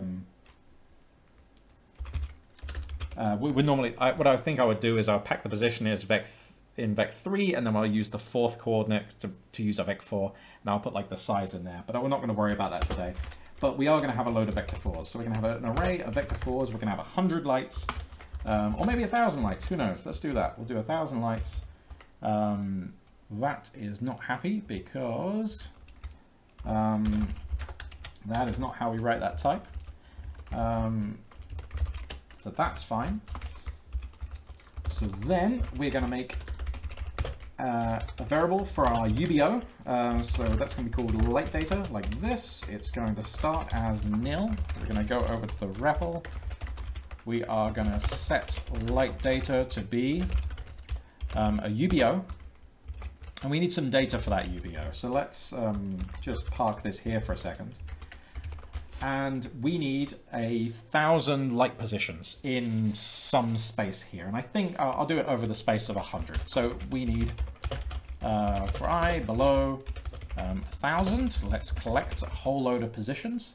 And those positions are going to just be random. So we're going to do minus random 100, minus 50 from that. So it's going to go from minus 50 to 50. Like this, except the middle one we want to be slightly different. We want that to go from 0 to 50. That's fine, or maybe 80. I think we can stick around there. That's a load of vector 3s. Then we're going to stick this whole thing in a list, which is now like we could upload this to a GPU array of vector 4s. So that's fine, but what we actually need is to lay it out so it can be poured straight into a this is going to produce a list of 1,000 vector 4s. We wrap it in another list because we're going to put it into a instance of this struct. I'm going to wrap it in yet another list because we're going to make a GPU array that's holding all these. So basically we have a load of vector 4s in a couple of lists. And the reason is we're going to do this. We're going to do make GPU array. We're going to make its initial contents are going to be this. And then we need to tell it what the type is meant to be. So dimensions we don't have to care about. The element type, well, actually no, the dimensions we do need to care about because we are going to be making just one. This is going to be a GPU array with one element in it. But it's going to be one of these structs with 1,000 vector 4s in 1,000 positions. Element type is going to be light data. Make sure we put a quote there. We do that and we get our GPU array, which is awesome. So we're going to stick this here. We're going to move that in a second. And finally, we can go and make our light data, which is just this with that last GPU array. And what I think I'll do first is I'm going to make def var light data array and put that array in it. And then we'll do this. We'll do light data array, not like that, light data array. I freaked out. Okay, didn't like that. Continue, right? Because the UBO also wanted a type. So the element type was light data. Can only populate a struct of light data with a list or an array. Why don't you like me today? We aren't asking you to populate anything. We're asking you just to use the damn data we gave you. So this sounds like a bug in Kebble. So I need to go fix that real quick. Populate light data. Yeah, it's trying to do something stupid here. Make GPU array, then it's calling make C array. It doesn't need to be doing that because we've already got a GPU array for it. Yep, it's trying to just make a GPU array straight off the bat. Doesn't need to do that at all. So, if type P data is a GPU array, yep, then just use the data as is. Otherwise, yeah, do that. We should probably have a check in here for type. We will come back to that. Let's try again by doing this. Now we've got a UBO with all our light data. That's good. So let's go and put these things in our reset function. Play with verts. And yet another week where we're kind of racing for the finish line. I am racing for the finish line. Let's do light data array. That's cool. Compile that. Stick these variables up here so we know where they live. Okay. We are getting there. Okay, so now we have a whole shit ton of GPU data sitting in a UBO. And now we need to pass this UBO up so it's available from our shader. So here, wherever it is, no, not right here. We're going to go back to render. We are going to we're going to add a load of information. So here, I think, yes, here's our sphere. We're going to pass up light data, which is of type light data. And it is a UBO. So we have to provide that bit of information. Compile this, and come on! Oh, clashing names. It doesn't like that. Oh, that's another bug. Okay, I need to watch this video later and find all these bugs. Because we have got a few. Oh yeah, of course, this is going to keep on freaking out until... until I fix it. Okay, so we're going to change this light data to L data for now. And then continue. Then everything's still working, except this now is grey, which is interesting. Oh no, there's our... there's all our particles, that was all. And then what we're going to do is we're going to, rather than taking our position from these guys, ooh, this is going to be interesting. We need to work it all out in this shader.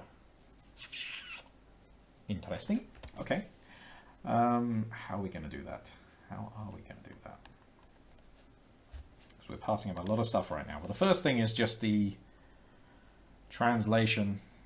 We're multiplying the model position by some translation, which is really just adding. So we can replace, let's unpack some of our light data. In fact, all we have to do, all we need is position. So light pos is going to be light data position, which is this here. I'm going to take L data. And this is going to be an array, so we need to pull out one of those vector 4s. We're going to take the first one. That's going to be our light pos. Yep. Is there anything else I'm missing here? Yeah, and then this might be okay. We take this, we take our light position, and then that's in world space, so we're going to add it. We've got model space is going to world space, and then we really want to add it to this. Come on now. Oof.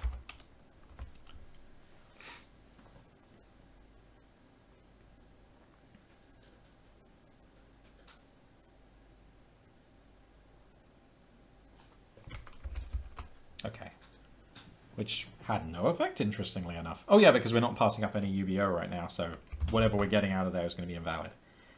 So what we can do is we can go and find where light sphere is being used, which is in volume pass, and we're going to pass in L data. Oh, this is where I'm really hoping this all doesn't just fuck up. So light data is the UBO. It says down in the mini buffer, UBO, light data. Pass that in, disappears, but it is still there. So it's got some offset. But this sphere is, oh yeah, this sphere is offset from that ball now. That's cool. We can work with this. Okay, so this is the position of the vertex of the sphere itself. Our model to world stuff really isn't very interesting anymore. We really just want to add our model position to our light position. And that is So we generated 1,000 positions. This is one of them. And there's going to be a bunch more. Then we are going to... What are we going to do? The normal, we don't have to worry about the normal. In fact, we don't need to do any transformations on the normal. Just leave them as they are. That's fine. So do we need a model to world matrix anymore? No, so that can go. And that's freaking out because we're trying to pass it in here. Bam, it's gone. Compile that and say continue. What? What are you doing? What are you doing?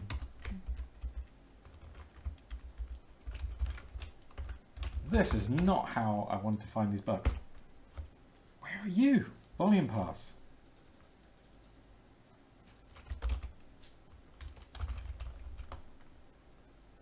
There's apparently a what is that? Uniform 2FV. God damn it. Uniform 2FV. Is that just going to be an array of... Nope. I would have thought that was a vector 2 that we're passing up. Uniform 2FV. I would have think that was... yeah, 2 floats or something like this. Vector 2 for VP size. Have we mucked up VP size somehow?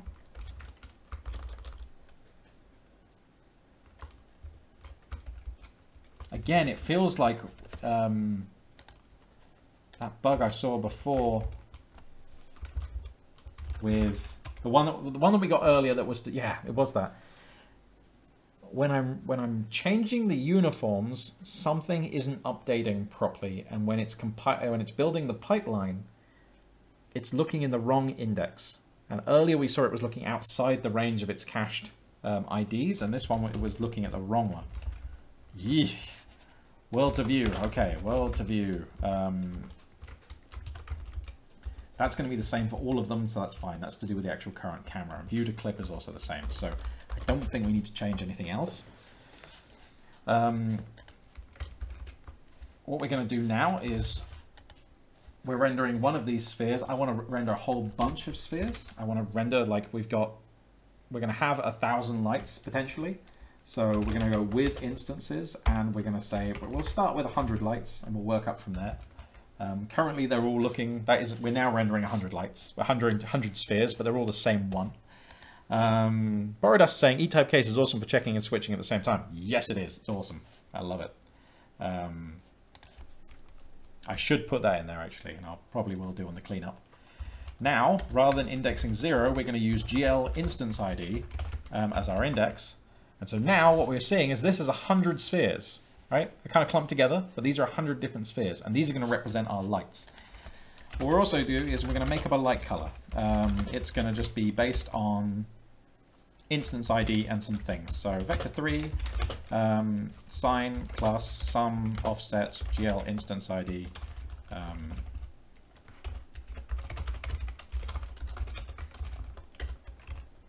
really don't care right now. That's fine. That's going to be our light color, and this is in the vertex stage, so we're going to pass this on to the next stage where the lighting is actually being done. And so this now is going to take a light color, which is a vec3, compile this, didn't complain, compile this, and they don't, oh yeah, this is value and not values. Stupid boy Pike. And then down here, we're going to change this to take a vec3. Now apparently there's a light color in there. And I think if we actually just did like, not light amounts, light color, we would see a whole bunch of different colors. Ugly ass colors, but they're going to be our light colors. And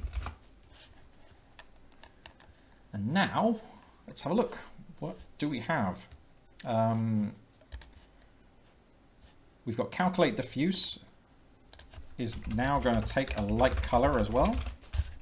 That's up here. Where is calculate diffuse? Light plus, and it's going to take a light color. light color before was just made up, so we just remove that. That should just work. No, it's not light col, it's light color now.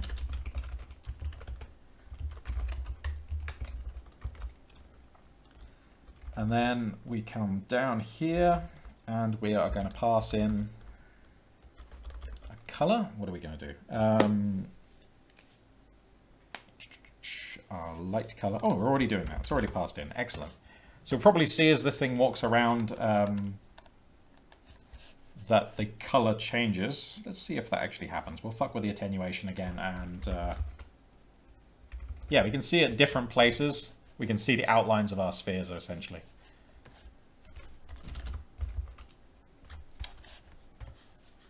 So this is almost what we want. So we're rendering 100 spheres. We're picking the color based on something made up. We've got that data. Now we've got to stop lighting things based on that one ball and do them based on our other stuff. And how do we do that? That's because right now, when we're calculating the diffuse, which I've just lost again, down here, our light position is being passed in as a uniform, which it no longer is. Light position needs to be passed in from the previous stage.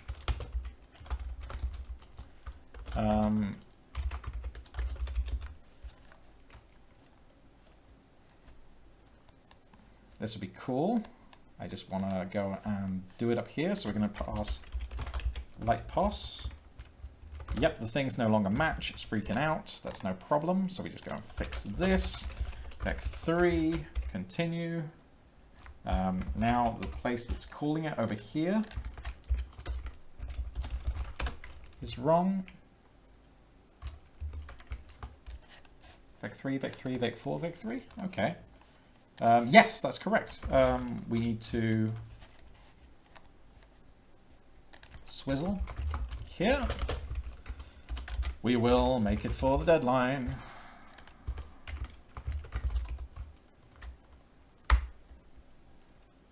Oh, come on.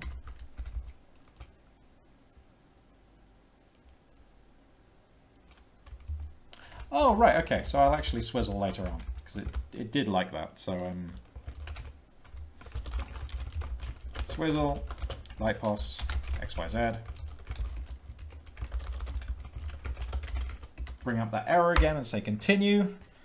And now things are being lit based on which one of these spheres they're near. Still looks terrible though. I hope it's going to get better than that. Probably won't.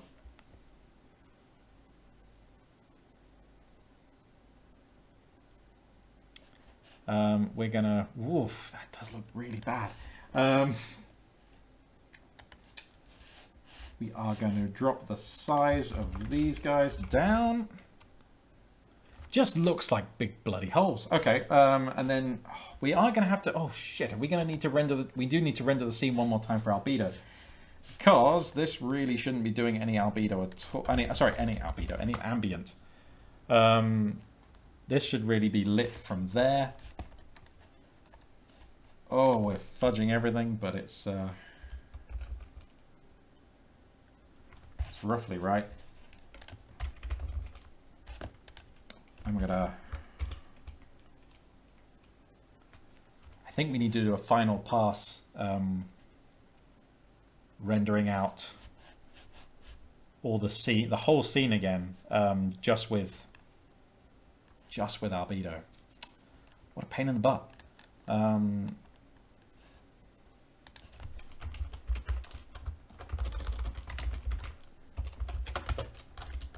How much time have we got? 10 minutes.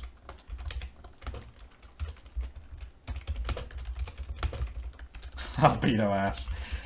That's what it feels like. Right, okay.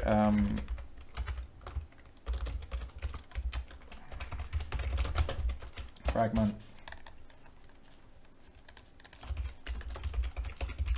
Albedo frag. Right, so we're going to go through, we're going to calculate we don't need to calculate the UV. We're going to be past it because we're doing single stage pipelines. We are going to... I'm interested how this is going to work with depth, actually. Oh, I'm not happy with the results so far. Oh, dear. Didn't want to have a failure right before Christmas, but it looks like it might happen. Right. Where are we? Albedo, frag. Don't need to pass in any data. Do need to pass in... Don't need a camera position. Do need these three. Don't need a VP size. I think that might be it. We're not going to be calculating any albedo or diffuse stuff at all. We're just doing ambient. So the diffuse color is irrelevant. You can actually just say light amount is just going to be ambient. Yep. Get rid of all these comments. This is not code we want to remember anyway. Frag normal is going to be just pulled out of that. So that's fine. Anything I'm missing here? Probably.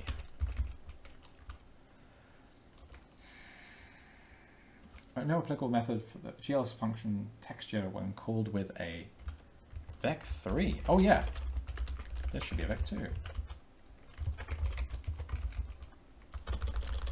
Okay, so that's our albedo pass, and it takes a vec2, as it should. This should take points. We're going to have to do some more things. I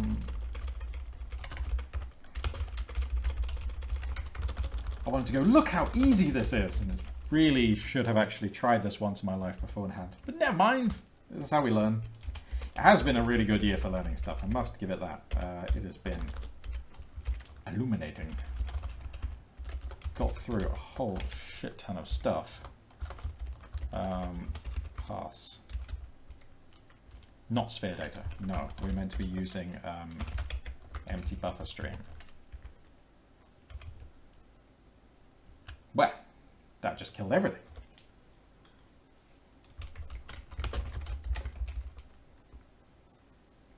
Probably to do with depth. So what I might do is for these stages, we can say with setf, we will turn off the depth test. Oh dear, continue. Hit the wrong button. The depth test function for the current context is less than.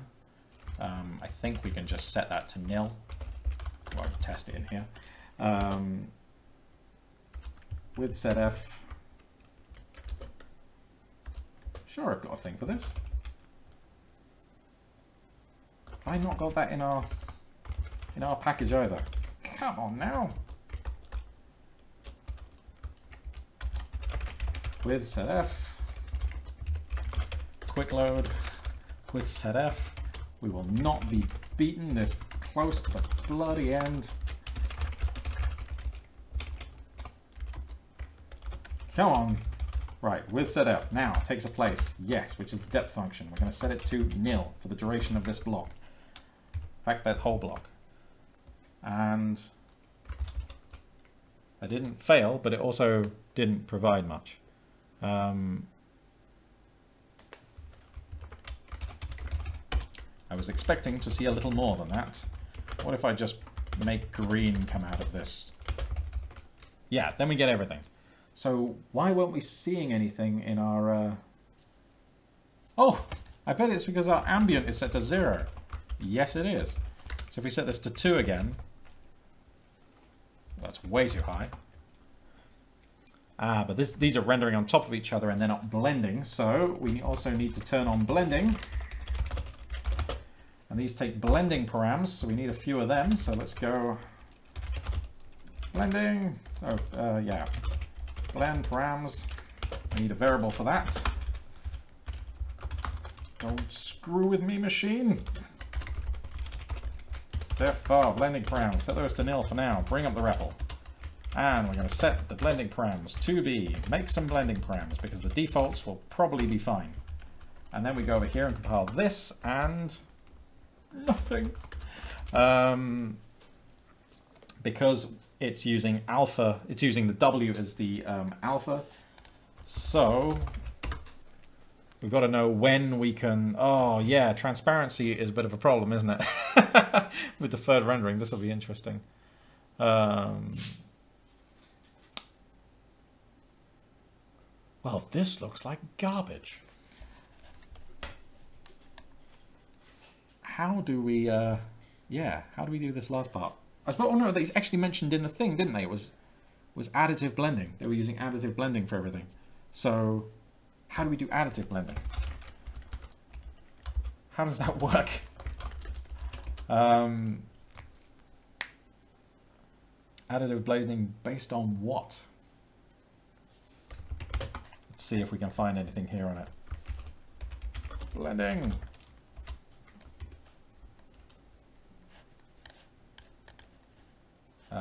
It's not possible to do blending. Don't say that.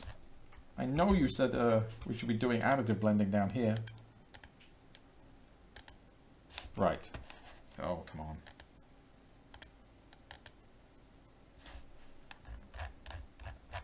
They did. They said something down here. Okay, right. So.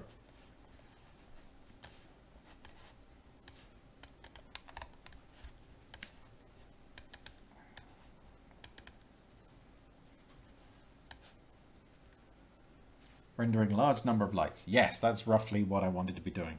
Effectively reduce the number of computations, blah, blah, blah. Additively blended together. Resulting fragments are additively blended together.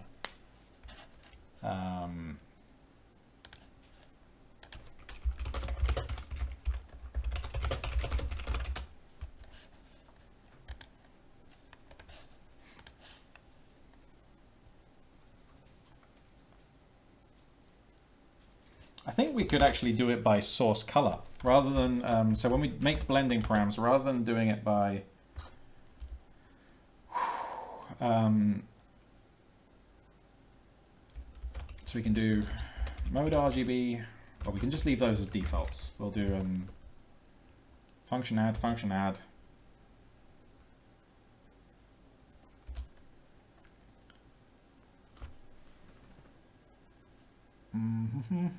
Can we just set source RGB?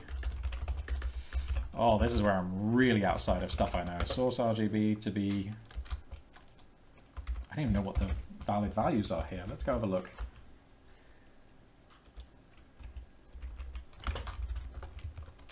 Source color. There we go. We'll try that. Source color.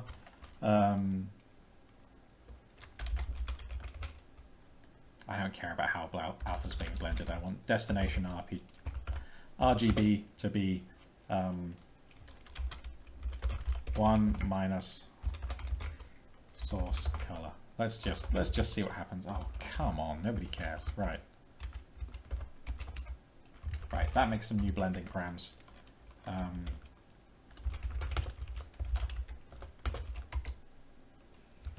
Well, that didn't do what I thought it would. God damn it.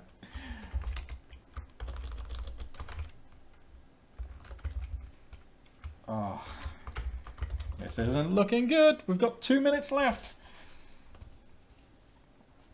Who knows their blending stuff?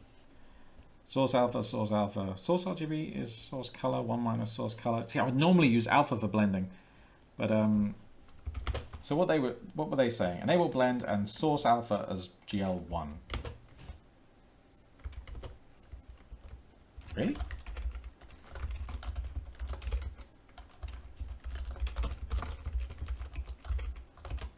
Well, holy shit, that actually did something.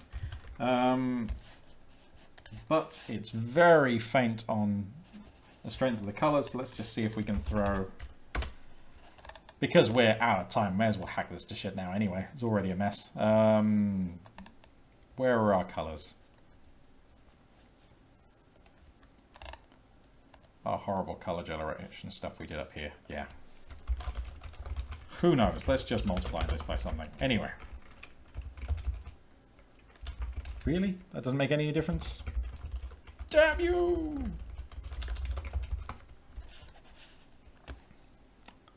Well, that didn't work. Christ on a bike. Okay, fine. I think I'm gonna have to call defeat on this one, which is a bummer, but it'll have to do. The suspense is terrible. Yeah, this is, the coding's worse. So I didn't manage to get deferred light sources, deferred light volumes working on this stream. I don't feel like we're too far away. So what we do have, if I can just take off the blending for a second, is we have some of the constituent parts. We have all of this stuff is the right. All of the gray stuff is the ambient, ambiently lit particles.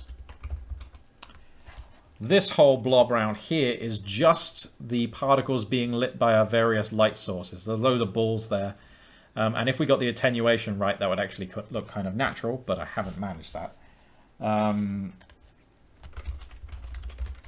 So, yeah, that didn't work too well. Make GPU array, this one here. These things all got a bit too clumped together, to be honest, so we should probably set those at 300 and 150 or something. Just, oh man. This is one of these things I'm going to tinker and I'll be able to get it working after a while, but well, I guess it's not tonight. Yeah, stop messing with it, Chris. We're not going to get there. So, yeah, Christmas homework, absolutely. I wanted to finish this more of an upbeat. I was hoping I'd have, like, shiny stuff in the background while we did this, but it is not to be. What I actually wanted to say was this last year has been really cool. I mean, we've had episodes like this where stuff hasn't worked, and we've had episodes where stuff has. I'm just really, really blessed to have like you folks turning up week after week and watching this stuff. I've been like the YouTube channel's about to hit 130k views, which is ridiculous for graphics in Lisp. It doesn't make any sense. I'm just really happy with how this is going, and I'm really looking forward to what we'll do next year. I really want to step up the game. I want to actually learn more things and make some more stuff and make some games next year on the stream as well. It's really been a blast, and I'm just, thank you all very, very much.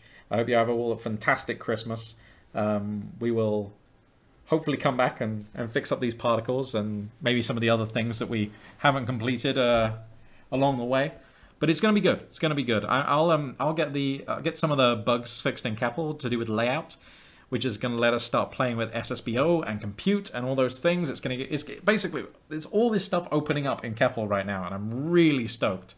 And yeah, we're seeing some bugs from some changes, but that's fine. That is to be expected. And yeah, here's to the next year, and here's to all of you. Thank you very much, and good night. See you next time.